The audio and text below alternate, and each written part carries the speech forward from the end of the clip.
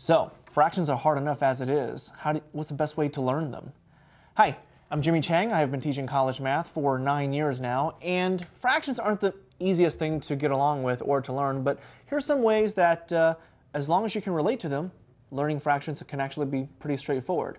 Now, some of the most practical examples include this. Money is a great way to introduce and learn fractions.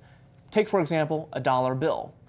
Dollar bill, $5 bill, $10 bills, they're all examples of whole numbers, which a lot of folks already have a strong understanding of.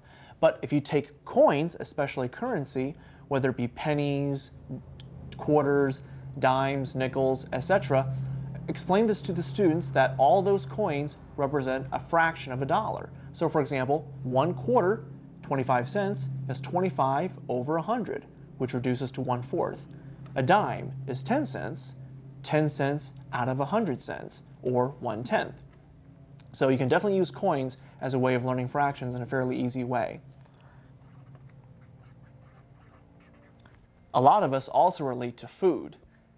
If you take a pizza, a pan pizza, a pan of lasagna, pies, you can divide those foods into many different pieces and explain to them before slicing anything that everything is whole or everything is one whole. And then any splitting of the food, if you slice a pie in half, a pizza into 3 pieces, each piece will represent that of a fraction, whether it be 1/2 if you split it in 2, 1/4 if you split it in 4, or 1/7 if you slice something into 7 pieces. So each individual piece represents a fraction, as will other pieces. Last but not least, use basic geometric shapes to learn fractions. As long as they're basic shapes, whether it be a parallelogram, a rectangle, or a circle, you can take any shape using a rectangle as an illustration and break it up into as many pieces as you want.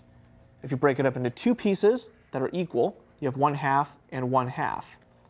If you break it up into 4 pieces, each piece will represent 1/4. But basically, if you use the basic geometric shapes and divide the shapes accordingly, it's also a fairly convenient way to learn fractions. So, I'm Jimmy, and I've provided you some tips on how to learn fractions.